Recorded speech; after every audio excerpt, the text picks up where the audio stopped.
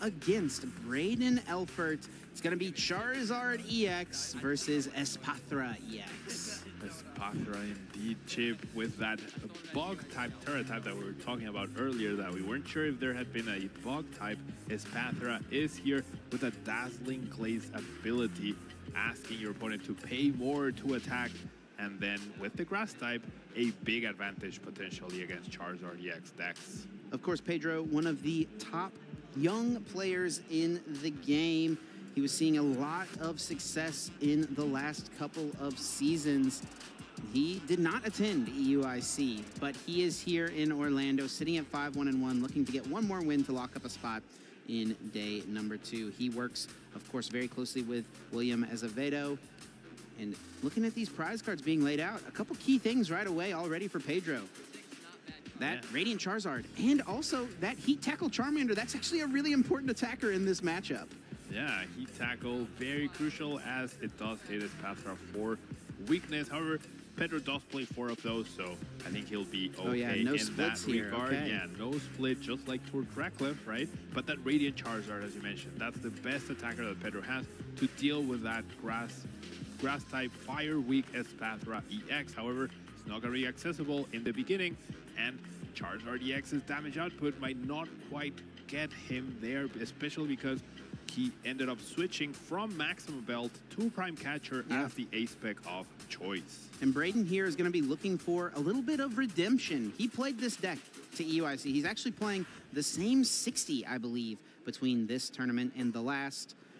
And he went 6-1-1 at the event versus Charizard EX. The one game he lost was the game that he was on stream, and he felt like there were some mistakes he made in that one. He definitely wanted a little bit of that opportunity back, and we're giving it to him here. We'll see what he can do up against one of the game's top players, Pedro Pertusi. Now, he is starting things off over on the left side of the table with that Rotom V in the active spot. One of the issues for Charizard in this new format with Battle VIP Pass rotating, you have a little bit harder time getting Rotom V into play. So why not just start it, have access to that instant charge right away, and then following it up with a Buddy Poffin, able to grab 2 Pokemon with 70 HP or less, putting them directly onto the bench. This is a pretty good start from Pedro.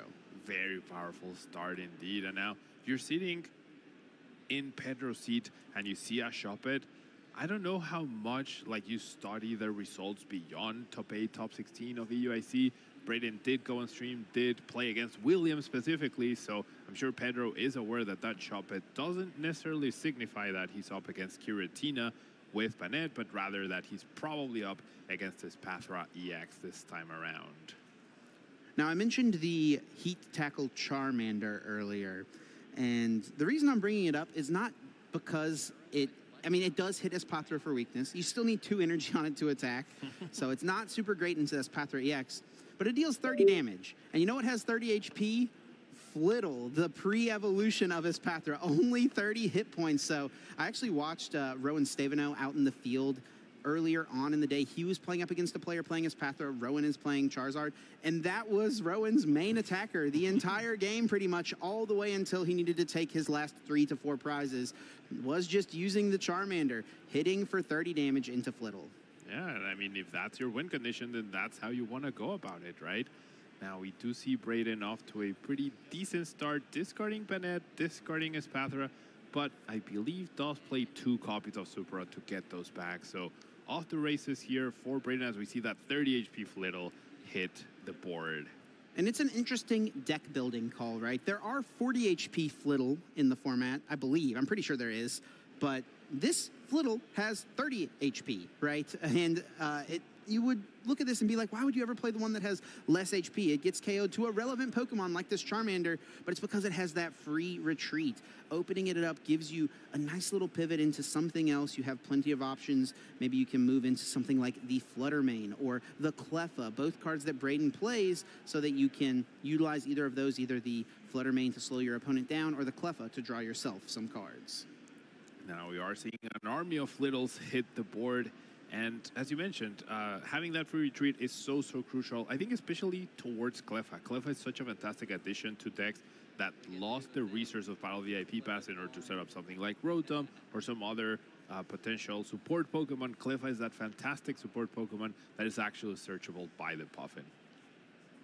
Now, Braiden here maybe just going for this Shuppet as the attacker here, enveloping Shadow as its attack, 10 damage, and then you flip a coin. If heads, your opponent can't play any item cards, and that's exactly what we're going to see. Oof. It does become a tails here. Braiden, you got to flip that coin a little bit better there, buddy. It is going to be a tails, and Pedro is not going to be inhibited by anything at all this turn.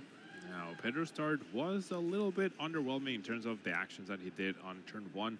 He does have an Arven, but I'm not sure he has like a powerful Rare Candy Charizard attack, and hitting 30, as you mentioned, like the heat tackle is pretty important against those Flittles, but that means you also need Boss's Orders or your Prime Catcher, and finding those consistently is not necessarily easy.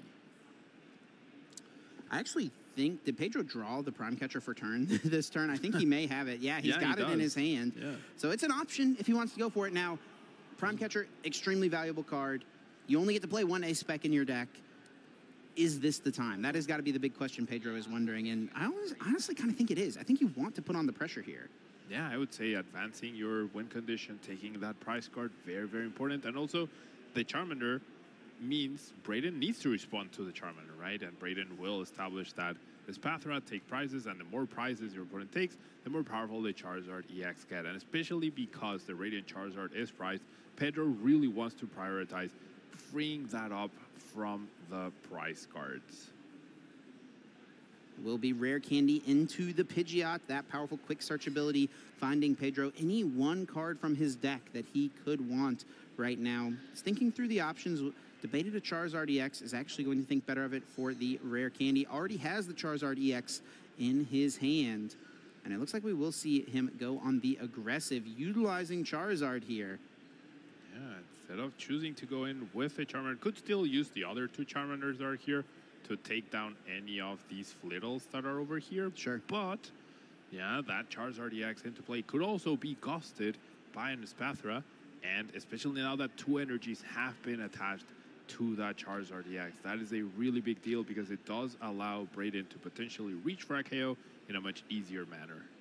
And Pedro is also loading an energy onto the Pidgeot, perhaps wanting to utilize that as an attacking option. We actually, he's thinking about it. Is it going to be Prime Catcher? Wants to make sure this Rigid Band is not going to stop him, and it will not. It only does something whenever the Pokemon it's attached to is a Stage 1 Pokemon. Flittle has not had an opportunity to evolve, so Prime Catcher brings that low HP Pokemon to the active spot, and Heat Tackle taking the KO on the Flittle. We don't see Heat Tackle KOs too often these days. Did see a lot of Heat Tackles at the top tables and at in top cut of EUIC, right? Or did use that quite a bit, even with a Vitality Band, to deal extra damage and apply a lot of pressure as we see the Shatu finally come into play. This Pokemon that I think has a lot of potential, but hasn't been seen at all, at least until this point. It's got an incredibly powerful ability with its acceleration, its draw power, clairvoyant sense, getting you extra energy cards into play, and also helping you to consistently set your deck up. Yeah, having both energy attachment and draw power in the same card is so, so powerful, but sometimes that little HP or low HP of Natu, as well as the evolution requirement, or quite simply, maybe there just isn't the right powerful enough card to justify establishing that Shatu. But we're going to see the Cleffa here. Are we going to see an attack from it? I think we may potentially. I don't know that Braiden wants to throw up an Espathra when facing down just a Charmander. And he draws 7 cards here off this Professor's Research, but I think he didn't draw into any energies. Not a single energy found, as you mentioned. So, yeah, this might be a time to use Cleffa, but it also means Braiden's going to probably fall behind 2 prizes, as Cleffa does have that very frail 30 HP that is in range of Heat Tackle. Yeah, it is a little bit risky. Maybe you actually even go for the Shuppet at this position. Just utilize that. Try to slow Pedro down. You know the Shuppet's not going to give up a prize card. Give yourself another turn to potentially establish. And now, while Braiden did not draw into any energy cards, he did draw into energy retrieval, allowing him to bring an energy card back from the discard pile into his hand. Drawing 2 now with Clairvoyant Sense. Doesn't find an energy still, however. No energy found, but has just enough to be able to take down the Charmander. As we see a hero-caped Flittle, now it has 130 HP chip. It's Try much to KO safer this now. one, Pedro.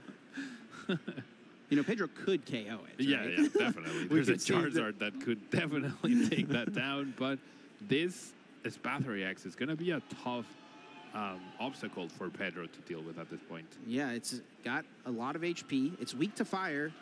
And while it might seem counterintuitive, Charizard is not a fire type. It is a dark type with that Terra Dark attribute being attributed to it.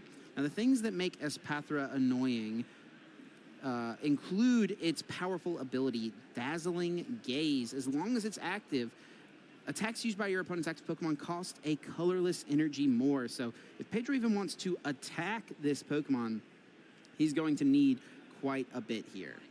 Yeah, the Charizard decks play a bare minimum of 6 energy, and having to dedicate half of them to a single Charizard to attack and not even KO is not ideal. And it also synergizes perfectly with its own attack. You force your opponent to require more energies to attack, therefore powering yourself up for that Psyball attack, doing extra damage for each energy your opponent has and yourself.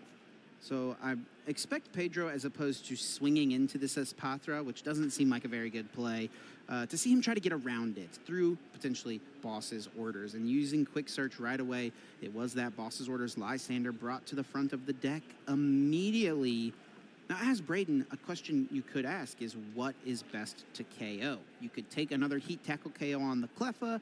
You could potentially take your opponent's Xatu Draw Power out of play. You could even target down the Flittle with the Hero's Cape. Get rid of that before it becomes an Espathra EX. And that's what Braiden's going to choose to do. Yep, I think that's the correct call for Pedro here to take down this Flittle. I think Braiden has been attaching those tools a little too preemptively. But, I mean, preventing the simple Charmander KO is fine. But now Braiden needs to find how many energies is it, Chip? 2 more, I believe, to be able to take down the Charizard EX. Might be 3 more? Yeah, it is 2 more, actually. So really not something that should be too difficult to achieve. You just need to attach 1 from your hand and then find 1 more to attach with the Clairvoyant Sense. If Braiden can do that, he'll be able to take 2 prizes on this Charizard EX and leave Pedro trying to find the correct answer.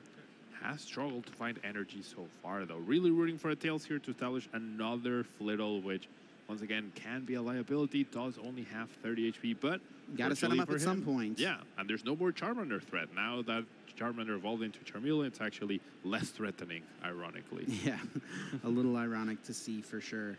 Braiden has the Ultra Ball in his hand. He can actually go grab the Puppet Offering Banette out of his deck if he would like. Yeah. Pretty strong tech card that we saw from Isaiah Bradner in the finals of EUIC in his Giratina deck. It's making its way into this Espathra as well. Just a consistent way to get supporter cards back. If you're already playing Banette EX as a way to maybe slow down opposing Chiampao decks, other Stage 2 or other Evolution decks, seems pretty nice to just add this in as a tech option. Now, choosing to Iono instead of using that Puppet Offering to establish a research, and when you need 2 energies, I feel like I would have liked to see that research, but find the 2 energies. Yeah, so. I think he has a pretty decent shot here to have found what he needs. I mean, like you said, he hasn't found many energies yet, so that means there's got to be some in the deck, right? He plays 11, it's a pretty high count, and he knows if he at least draws 1, he can draw a couple more potentially with the Clairvoyant Sense, so I think it was a fine thing to go for here. You need more than just finding energy cards. You need to also try to slow Pedro down. If you continue to leave the Charizard deck with tons of cards in hand, it makes their quick search decisions much easier because they just have more options. And that's a big part of this matchup for Braiden. It's not only Espathra being able to one-hit KO Charizard EX, it's the ability to try to slow them down and force them to find many ways to deal with Espathra, which they really don't have that many. We are about to see a Pokemon League headquarters or not. See play that stadium definitely helps to protect against Radiant Charizard, which attacks for less for each prize card your opponent has taken, but between Espathra's ability and the stadium, attacking with Radiant Charizard is becoming increasingly difficult, let alone the fact that it's still prized. So for Pedro here, 4 prize cards remaining. We'd see him utilizing the quick search. What would you like to see him go for as far as a prize map from this point? You know, he's got to take 4 more prizes to win the game. assume maybe you're going to have to KO the one Espathra EX somewhere down the line. Where do those other two prizes come in, Pablo? I mean, it's got to be an extra Espathra, right? It's the only thing that Braiden can actually pressure with. And now that Braiden has taken 3 prize cards, the Espathra EX is in range of a Charizard EX knockout. But as you mentioned, with Iono Disruption, setting up back-to-back Charizards could be very difficult for Pedro, especially if he had not been able to find a Super Rod to replenish his deck of energies at this point. Yeah, I would, if Pedro can do it, I wouldn't hate to see him use this Pidgeot to KO a Xatu, or maybe even the Banette on the bench, something like that. Take the 1 prize there, and then maybe try to work in the Charmander later on to heat tackle the Cleffa that's sitting on the bench, and then only have to get through 1 Espathra to close out the game. If you throw a Charizard at this active Espathra, I would be a little worried that your opponent is just going to find a way to clear that out of play, and then you're going to have to make another Charizard next turn. Yep, indeed. Maybe Pedro sort of taking a risk at assuming that he's going to be able to find the Radiant Charizard off of this final 2 prize cards and allow him to do that. But even if Braiden is at 1 prize card, because of Espathra's ability, Pedro would still need to attach 2 energies, I believe. Yes, well, it's if Braiden is at 2 prizes. Then Pedro would still need to. Yeah, then he would be able to bypass the ability. Yeah, that's correct. Yeah. It's a very odd interaction between the Radiant Charizard's ability and also Espathra's Dazzling Glaze. Now, Pedro is going in with the Charizard here. He actually has the Mist Energy in his hand. That is a tech that we see from Charizard every once in a while here in this still young format. And now Palpad being played, shuffling 2 supporter cards back from the discard pile into the deck. It looks like it will just be a couple of Arven here, the best options for Pedro to potentially find off of an incoming Disruption supporter from Braiden. Indeed, if Braiden's going to be down to 1 prize card after this turn, and Pedro determines that he needs to attack with Radiant Charizard, if he finds it off the prize cards, then that Arven gets you Ultra Ball or Nest Ball to be able to find that Radiant Charizard that would be potentially at the bottom of your deck.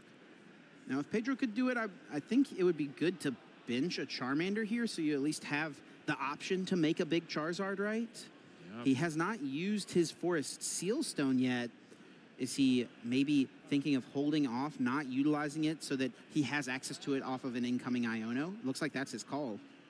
Yeah, putting all the eggs in the Radiant Charizard basket right here, and it seems like it's going to pay off. It is available, and then you essentially have double Quick Search for next turn with the Forest Seal Stone and the Pidgeot. That's really, really powerful, and I think that might allow Pedro to find every piece he needs to close out this game. There's no other attacker that Braiden can use in this situation other than the Espathra EX. Yeah, I think this is going to work out for Pedro because he took the Radiant Charizard. Like you said, though, it was a bit of a risk. What if Pedro doesn't take the Radiant Charizard off the prizes? If this Charizard goes down, he really doesn't have any options available. Yeah, your Charizard deck without Charmanders is just not going to work, right? And Pidgeot could go boss KO a Xatu, right? It's probably not in range of Espathra, so maybe you have that possibility. Just close out the 2 Pokemon on the bench, as you were mentioning, which are impossible for Braiden to get off the board. Braiden thinning the deck here, finding the Flutter Mane, a solid tech when you expect to play against something like Giratina. Not going to be super strong right now. Clairvoyant Sense, attaching an energy, drawing 2 cards, another energy found, another Xatu able to be utilized here. Clairvoyant Sense potentially used once again. No, just attach from hand for turn. The Pokemon League HQ may make things a little difficult for Pedro on the next turn. And the Iono being played, sending both players' hands to the bottom of the deck. Pedro just drawing 2, Braiden with just 3. What does Pedro need to close this game out? He's a 3-card combo, right? He needs the energy, he needs the Radiant Charizard, and he needs a Stadium. And the V-Star and Pidgeot can get him 2 out of those 3. But the question is, can he find that? He has to draw one of the other ones. Yep. Also, I wonder how many energy does he even have left in the deck? That's another piece of this puzzle. 1. He does still have 1? Yep. Arven will allow him to get 1 of the pieces. And assuming he has, yep, I see the Lost Vacuum. I do believe he has just the right amount of cards to be able to piece this out. Nest Ball for Radiant Charizard, Quick Search for the Lost Vacuum, and Force Seal Stone for the energy, or however you want to go about it. But I do think he has access to those 3 pieces. Yeah, and I think we may see the players just clarify the interaction here. Excited Heart does cost, does mean that Combustion Blast can be used for just 1 fire energy at this point. Even though Braiden's Espathra is increasing the attack cost of Combustion Blast by 1, with 5 prizes taken, it can be used for just 1 energy. Indeed. I do believe that is correct. I think they're clarifying that as we see.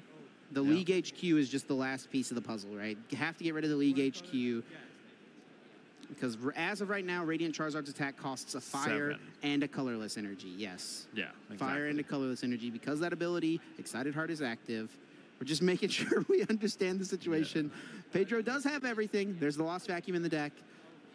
There's the energy card. Yep. And here we go.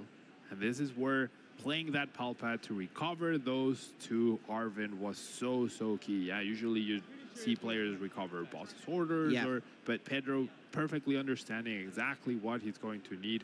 Maybe not suspecting about the Pokemon League headquarters, but in the end, it ends up working out. And in case Braiden played a Lost Vacuum to remove that Force Seal Stone, that also helped, or that was another argument to put back the Arvens, but it ended up working out really well for him to find the 3-card combo that he needed to close out the game.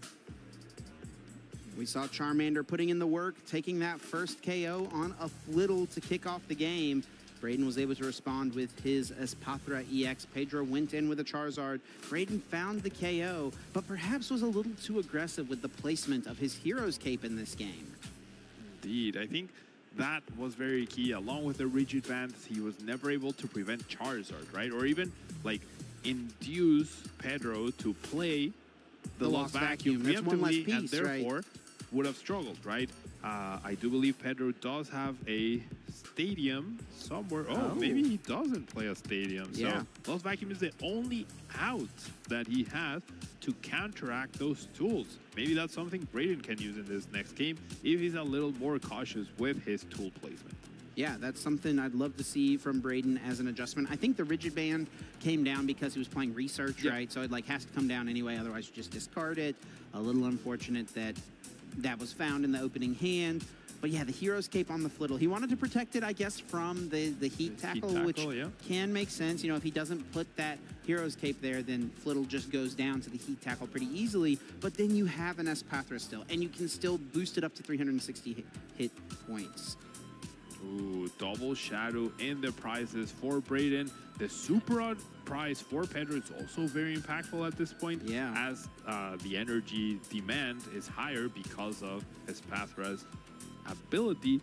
So very key cards prized for both players, especially that energy acceleration could mean Braiden whiffs a knockout at some key moment. As we're getting into this game, Braiden did lose game 1, so he got to choose to go first or second. And he's chosen to go second here. Why do you think that is, Pablo, based on what his deck is or what this matchup entails? I think in general, Charizard decks are just so powerful going second when they have not only the 4 Body Puffin, but the 4 Arven to be able to search for those Body Puffins, essentially having access to 8 searching cards. However, if you let them go first, they might have an underwhelming start, which allows you to start off with a powerful advantage. Pedro did start that Rotom 2 games in a row. Not too bad. You won't complain about that. Braiden may be wishing he could have started his Flutter Mane in this position. Would have slowed Pedro down just a little bit. But right away, Pedro Ultra Balls will get a Pokemon into play. But one of the cards he chose to discard was a Fire Energy. Normally an okay thing to discard when you have access to 2 Super Odd. But in this matchup, you mentioned, Pablo, how important those Super Odds are because you're more energy intensive. You require more energy to attack than maybe you normally otherwise would. So could that energy being discarded here early play a factor? Yeah, it generally could play a big role. I'm sure Pedro is now aware with how thorough he is with his price checking, that that one Super Odd is priced, so he's going to be extra careful with his energy as we see the energy attachment on the Pidgey, which Pidgey is a pretty good attacker. It's not weak to grass, and it can take down most of the Pokemon that Braiden plays. Yeah, and what do you think of this call as well from Pedro? Ultra Ball can only get 1 Pokemon in play. He has to choose between Pidgey or Charmander. He ended up landing on Pidgey. Why is that? Well, you have the threat of Heat Tackle, right? Heat Tackle is so good against those 30 HP Flittles. Therefore, you're in no rush to put a Grass-weak Charizard EX into play. Braiden has an excellent start with a pair of Buddy Poffin, putting 4 Pokemon into play right off the bat. It will be 2 Not-2 and 2 Flittle, ready to go, ready to hopefully evolve up into those powerful Psychic Pokemon. Now, we know Braiden has prized 2 Xatu, and that is really bad, really with just any matchup with this deck, but especially in this matchup, because you want to be utilizing as many Xatus as possible here. You want to get all those extra energies on to your Espathra EX so you can reach for those one-hit KOs on the Grass-weak Charizard EX. It'll be a lot more difficult for Braiden to reach for those big numbers. Indeed, very crucial, as Braiden did find the Shadow in a big flip for this shop. Another Tails. Once again, no item denial for Pedro, so big deal here. I wonder if maybe that's a potential reason to choose to go first, so that you actually have the possibility to deny your opponent's item cards. With Banette, yeah, potentially. Yeah. So I wonder how good Banette is in this matchup, though, right? It is weak to dark, it is right? Weak to dark. Your opponent can eventually still get there, but yeah, denying Rare Candy Pidgeot is super good. But, you know, with introduction of Scarlet and Violet, there was, of course, that meta rule change where tool cards are no longer items. So it would still mean Pedro could utilize Arven, which we see him playing now, to maybe get the Forest Sealstone, still potentially build up to a Charizard EX. Yep, through the one-off copy of Charmeleon, right? So perhaps that's a little, or that's not the ideal path, and Braiden valuing the possibility of Pedro just drawing underwhelmingly, as opposed to trying to cheese that little bit of no items in there. Now, Pedro actually has an excellent hand here. He utilized the Arven, and now he has found Ultra Ball and Forest Sealstone. This Ultra Ball will go get the Pidgeot EX, and he's already got a Rare Candy in hand. He's already got Prime Catcher. I think the only thing he's missing is potentially the Energy card to be able to attack. And now, actually, he even has that. So off of this quick search, off of the potential use of Forest Sealstone, he'll have plenty of options to just set up his board. He's already got an attack lined up. Yeah, that Heat Tackle, once again, will take down one of these poor Flittles. However, I think a big thing that happened in the previous matchup was that Pedro took 2 prizes before Braiden was able to take a single one. Yes. And I think Braiden's hand includes a supporter right now, so if Braiden is just able to respond and keep up, that's going to be a big difference from the previous game. Yeah, we'll see if Braiden can respond to the potential aggression. And Pedro here is actually going to go in with the Pidgeot EX, dealing 120 damage and actually targeting down Not-2 as opposed to Flittle. A little bit of a pivot of strategy. What do we think of this? I like it. Of course, Espathra is a threat, but Xatu makes Espathra a threat. Braiden does not have a very good hand. He has no supporter. I think he's living on this Capturing Aroma and needs to get a heads there it is, to be able to go find the Banette. And that's, I think, what Braiden was really needing here. Yeah. Needs to find the Puppet Offering to get back the Iono. Otherwise, his hand was completely unable to do anything. I think he might have had an Ultra Ball to search for the same Banette. I don't think so. No? Okay. I could be mistaken, but I really don't think so. I think he needed this Capturing Aroma potentially. Oh, I could be wrong. Let's see. It's the Buddy Poffin and another Capturing Aroma. Oh, another. Oh, yeah. Was the Banette prized? Did we miss that? Prized? I think I noticed it when he searched through his deck. He also does have the option of Cleffa if he wants to at least go for that. Yeah, seems like that's going to be the choice. I guess valuing evolving both Flittles, and that way, that was another issue that Braiden had. Like, they were getting picked apart, but getting double Espathra into play could be very powerful here. But is it a little too late, though? And we are going to see the double Espathra, and we will see the Cleffa drawing up to 7 cards, kind of the new technology in the format. Battle VIP Pass has rotated. Rotom is old news. It's all about Cleffa these days. And Braiden here uses boss's orders, not to be aggressive and take a knockout, but more than anything, to be annoying. Because Pedro does not play Switch in his deck. Most Charizard decks do not right now in the format. They only have Prime Catcher as an option, which Pedro has just utilized. This is forcing Pedro to attach and utilize another energy just to retreat. That's an energy that he's not able to use to attack. This is Braiden trying to drain Pedro of all of his resources. Yeah, and Pidgey is good, but it's not as good as being able to find an energy to retreat and a boss to take down Braiden's only Shatu into play. Therefore, that's going to give Braiden a little bit of breathing room. If the Shatu was going down this turn, then he would probably be a little too far behind to do much.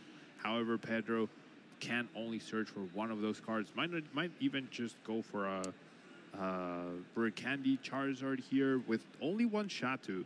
There's no way for Espathra to get enough energies to 1KO a Charizard EX in a single turn. We are seeing Infernal Rain throwing tons of energy cards into play, a pair on Charizard EX, and then also that Rotom to be able to retreat it, and also Forest Sealstone not used on the last turn, able to be used now. Star Alchemy finding any one card here for Pedro. Yeah, I completely forgot that the V-Star from Rotom was still available. Therefore, we will be able to see a boss on that Shatu where Braiden's going to be able to barely do any damage to this Pidgeot. Only 120, I believe. They've been setting a solid 2-hit KO. And then that Charizard EX can possibly take over the game, or 2-hit KO Espathra, as it is getting 2-hit KO'd itself, which is not a big deal for it. The issue is if it gets 1-hit KO'd and it can't KO back. And this is a great play from Pedro, regardless of the fact that Braiden has prized 2 Xatu, because there was no Natu in play. So Pedro knows for a fact no Xatu can come into play this turn, regardless of what any potential prizes look like. And we actually will see the Banette come into play. A normal, huge liability, I think, in this matchup. A very strong option.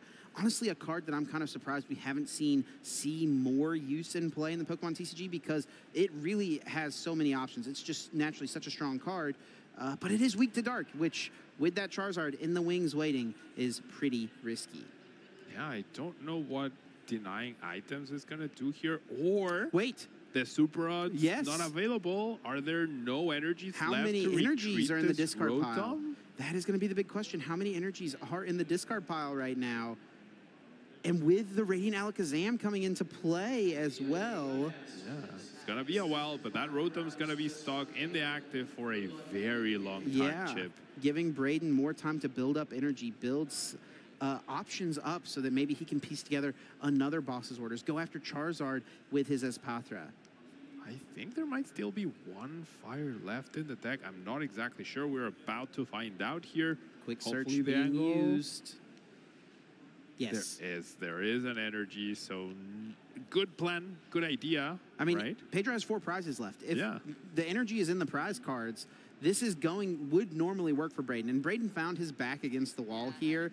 I think we even hear him saying, I had to try, right? He knew that he was in a bad spot. It was really his one chance to get back in this game. If that fire energy is prized, Braiden can buy a ton of turns, 19 turns really, because he's effectively doing 10 damage to this Rotom every turn with Radiant Alakazam moving 2 off. Indeed, and that would be a long time for the Rotom to get KO'd, but unfortunately did have that last energy available. I do believe he just unlocked the other Super Rod as well, so Pedro in a very commanding lead against what is supposed to be a potential bad matchup. Braiden will just play the Capturing Aroma, able to get a Pokemon out of the deck. It will be a Natu trying to get a Xatu into play. And we'll see if he can finally establish one. We know the one that he has access to is in the discard pile, so he'll also have to find a Super Rod at some point along the way here. Now, could Braiden, is there any possibility? I guess not anymore with the Natu hitting the board, but was there ever an opportunity where you tried that play once again? The thing is, Rotom would eventually go down, right? And there isn't something else that you could technically trap. So it buys you turns, but not the whole game. And then now with no item lock, right? With no item lock being utilized, your opponent would have access to the Super Rod. I was a little worried there we were going to see Braiden try to use Grasping Draw with Cleffa with the Pokemon League HQ in play. It does technically cost 1, but Braiden, a seasoned Espathra player, recognizes that he cannot draw that extra card. He did have 6 in his hand to end the turn, but knows, just got to pass. Now we're over to Pedro's side of the field. Indeed, Pedro about to be 1 prize away, 1 boss's orders away, does have the Palpet as well. to just recycle those. Will go grab that Super Rod to replenish energy, make sure retreating is no longer an issue for him. And I think the writing is on the wall, Chip. Yeah. I can't see a way Braiden turns this 2-6 deficit around. Yeah, you know, we've got Indianapolis, we've got LA regionals. Maybe Braiden will get on the stream at one of those and he can finally get a win against a Charizard as his Espathra deck. It's not happening today, though, buddy. Unfortunately for Braiden. Now, obviously, being grass type gives you an edge, a natural edge against Charizard, right? But we have seen Braiden go up against Willem Acevedo and now Pedro Pertusi, two of the best Latin American players in the world. And, I mean, can Espathra catch some Charizard players off guard? But at the very top level, where the margins are so small, is it good enough to actually defeat Charizard? Well, you know, we find ourselves actually in kind of an interesting spot here. I think it is actually technically possible for Braiden to potentially do something here if he can get Xatu and if he can Iono Pedro to 1. I don't think off of one card, even with Quick Search, there's a way that Pedro can... Well, I guess it depends on if he has a boss's orders left. But he's already utilized boss. I didn't notice if he used Pal Pad or not. I think he may be down his 2 boss already. That is the thing that's going to come down to the wire here. But if Braiden can Iono plus find Super Rod, get back a Xatu, and then establish a Xatu on the Natu, get one more energy onto this Espathra, he could knock out the Charizard. That's what he's got to play for here. Right, and he gets a knockout on the Charizard, but then Pidgey, even if it takes you 2 turns, turn 1, Pal Pad back the boss, turn 2, Quick Search for the boss, and there's always that Well, you know, maybe you build up enough energy on the Espathra to KO the Pidgeot, right?